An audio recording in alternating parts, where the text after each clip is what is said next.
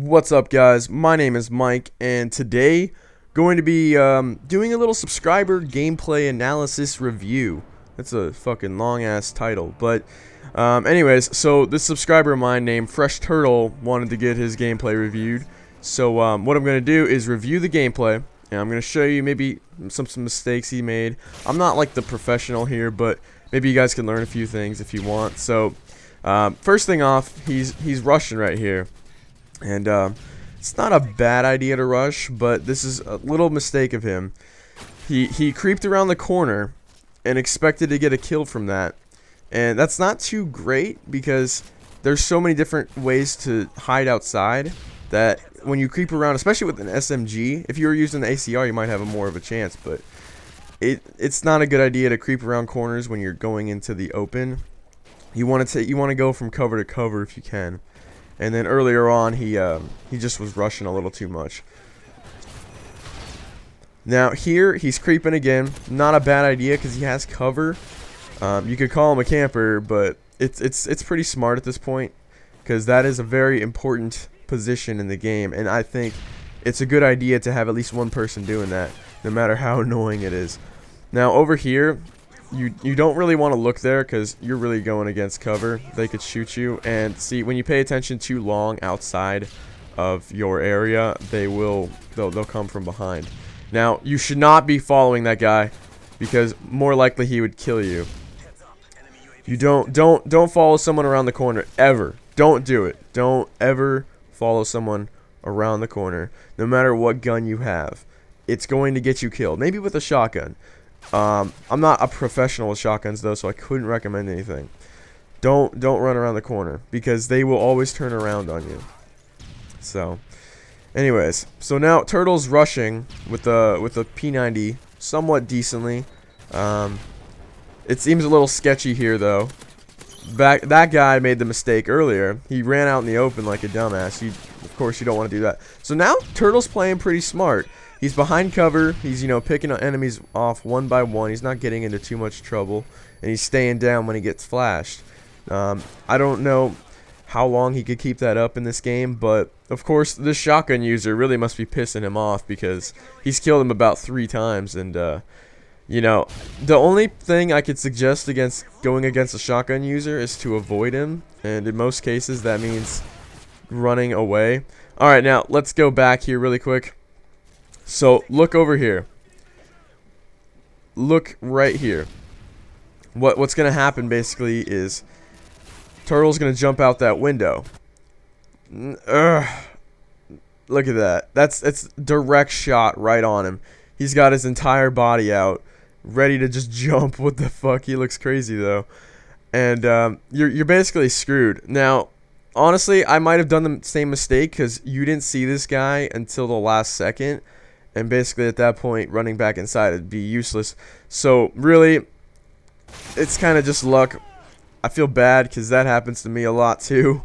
I'm sure like most of us. But in most cases, it's probably not a good idea to jump out that window.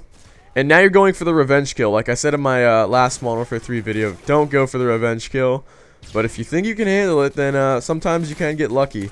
So in this case, you did. And you get 2 kills for free, which is always great to find someone with a tac insert. Alright, so you jump out the window again. It's kind of a mistake, but you got a kill from it, so it's not too bad.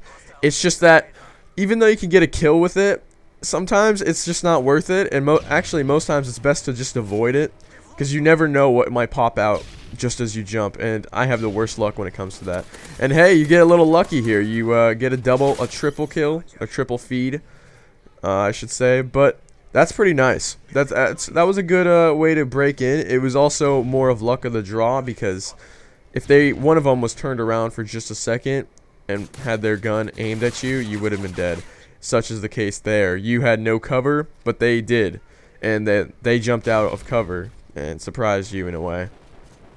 And that's the thing. You want to jump right to the left here. Jump here, and then if you see it's clear, maybe you could jump here, and then, you're going to have to figure out which way you want to go early. Now, if you wanted to go this way, you could probably just do that, take a look, but that's also time consuming. So, it's really it's a hard decision when you're faced with a room with two ways of exiting, and in that case you were also completely open. Just because you have an SMG does not mean that you are God. You can't do amazing with an SMG when you're completely exposed. And in that case, I think he drop shotted you, and it would be a good idea to learn how to drop shot in situations like that, so that it would even the playing field. It doesn't matter whether you think drop shotting is immoral or not. It's still a viable tactic, and in the COD community, they're going to use whatever they want to get them to win, whether that be noob tubes or drop shotting or whatever. And look at this. Come on, Turtle. Come on. Look, you made the same mistake again. I know that that's an easy way to get around. Okay, so honestly, you're being lazy about it because you don't want to spend the time exiting that building. You just want to get over there as quick as possible. But every single time you have to understand, and I hope you take this as some good advice, but some guy's always going to be in that tower, and if that's what you're trying to do every time you get out of that, you're not making any sense, because there's already a guy there. They're going to shoot you. They're going to pop their head out every time you step out of this little area. So I think you really got to stop doing that. Take a few more seconds to just run around the map, and you know, going around the map is always the best way to go, because most of the time there's always an enemy in that tower that is going to shoot you. There's just always some guy camping in there. Same as to the right of him right now. They're always in the hallway. So if anything, if you guys learn anything, don't be lazy. Don't run around into the middle of the map just because that's the quicker way of getting to things. You only on rare occasions should you use that. You want to be unpredictable about it. But anyways, guys, so I hope you enjoyed this little review, subscriber gameplay analysis review thingy.